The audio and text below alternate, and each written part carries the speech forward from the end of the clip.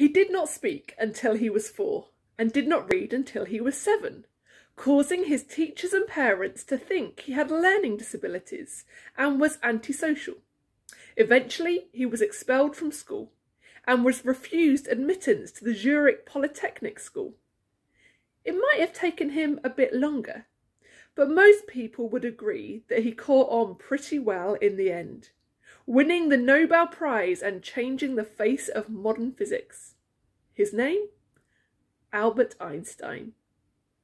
This so-called failure went on to confuse endless students with his complex science. He went on to change the face of physics and impact the world. Einstein overcame failure, but he wasn't the only one. Simon Peter was one of Jesus' closest disciples, but he displayed a particular tendency for saying the wrong thing at the wrong time. His life reached a low point with his infamous denial of Jesus 3 times the day before his crucifixion.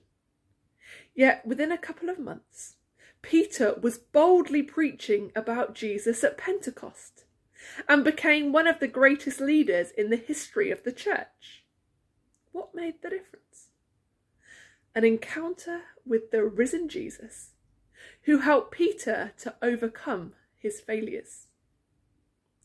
As John 21 reads, Simon Peter decided he was going out fishing, something for which he is often criticised. Peter, why are you running away from God's call on your life to go fishing?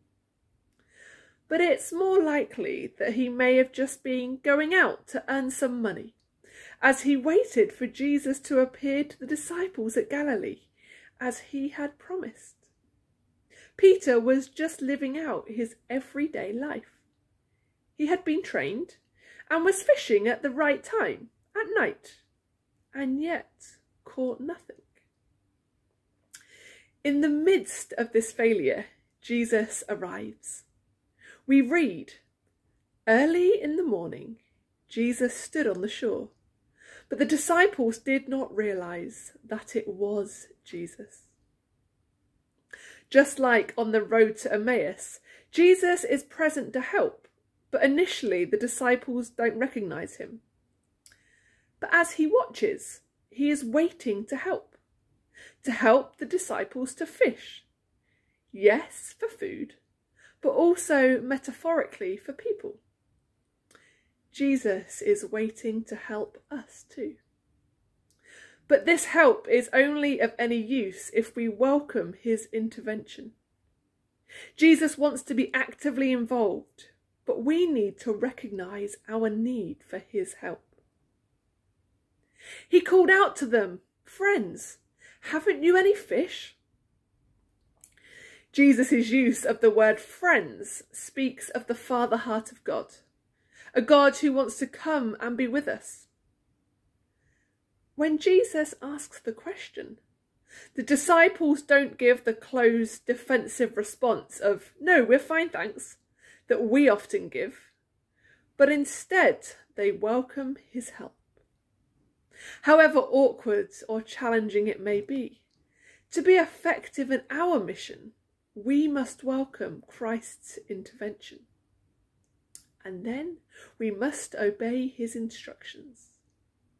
Jesus instructed the disciples to throw their nets on the right side of the boat.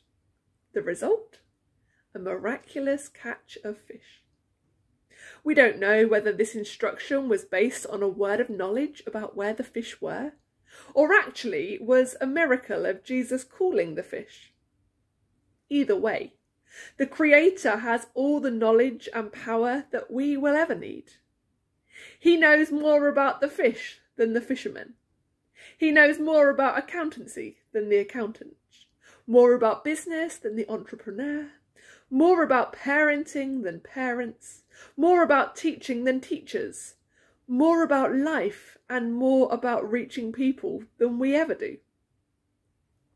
And today, Jesus is longing to help us in every area of our life and ministry. He is in every circumstance, even if we don't recognise him.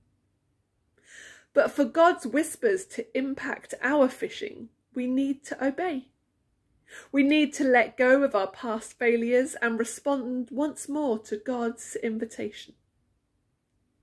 Moving on from this miracle, Jesus invites Peter into a renewed relationship, forgiven and set free from his failures. As soon as Simon Peter heard him say, "It's the Lord," he wrapped his outer garment around him and jumped into the water. This is the one who had denied Jesus, who could clearly be seen as a failure. But as Peter saw the risen Jesus, he doesn't run from him in shame, but runs to him. What a wonderful picture for us. Shame isn't of God. Failure is not final in God's kingdom. We can have the freedom and confidence to run to him. Jesus tenderly gives the invitation, "Come and have breakfast." The risen Jesus still wants to serve the disciples, even after their failures, and the same applies to us.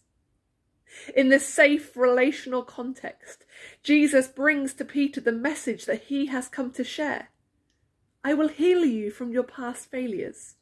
I will use you again.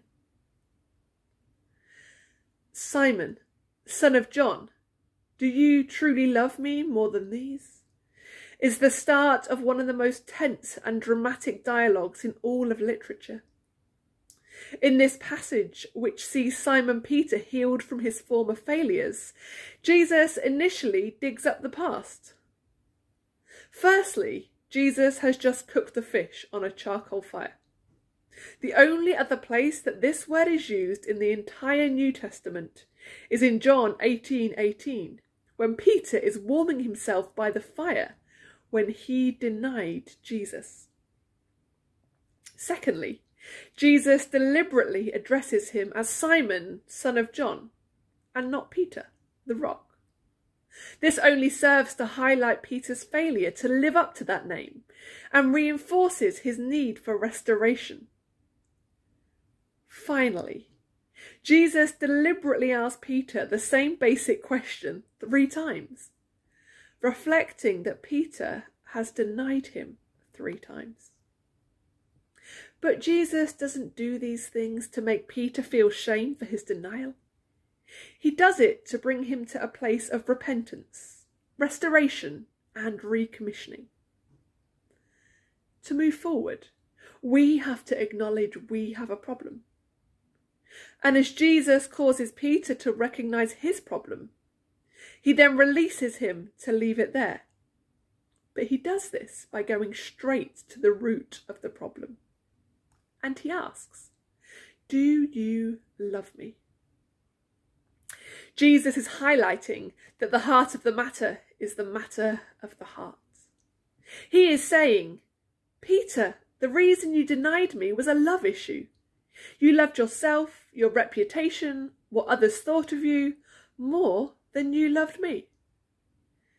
And today, our failure to fulfill the great commandment to love the Lord your God with all your heart, mind, soul, and strength is at the heart of our struggles.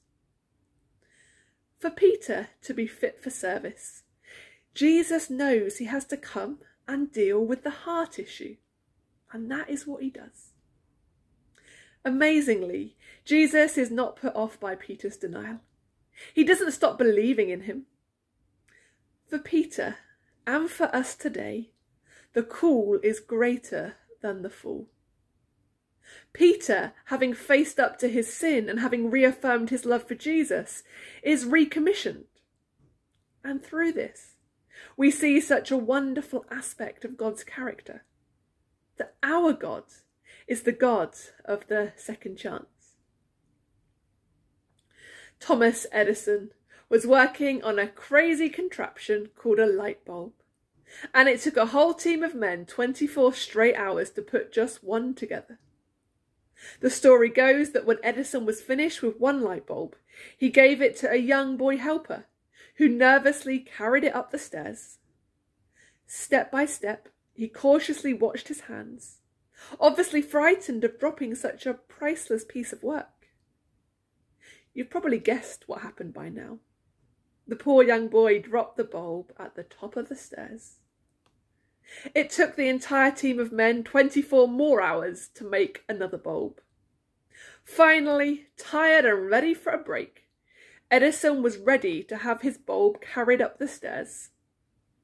He gave it to the same young boy who dropped the first one. That's true forgiveness. He gave him a second chance. How amazing that our God gave Peter and gives us all a second chance. The call is greater than the fool. And because of that, a few weeks later, Peter is leading the disciples and preaching with boldness about the crucified, risen and exalted Jesus. No denying him here. 3,000 people get saved, baptized and added to the church in one day. Peter is instrumental in the first recorded healing miracle of the early church.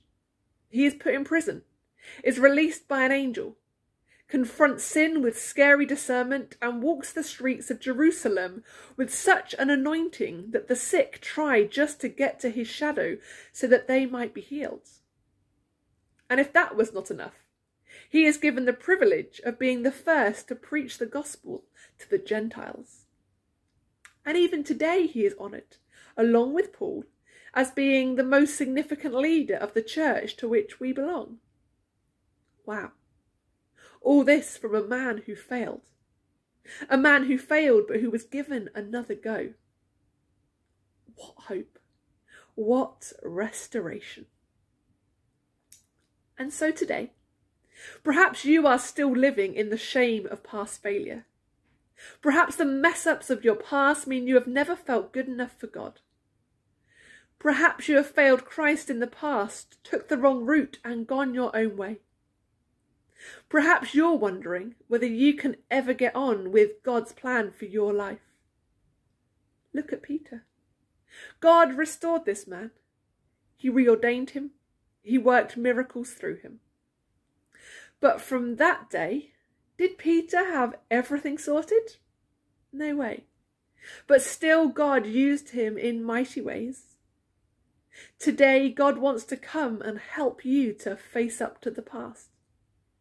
He wants to forgive you, to restore you, to heal you, and to recommission you. God made you. He has a plan for you.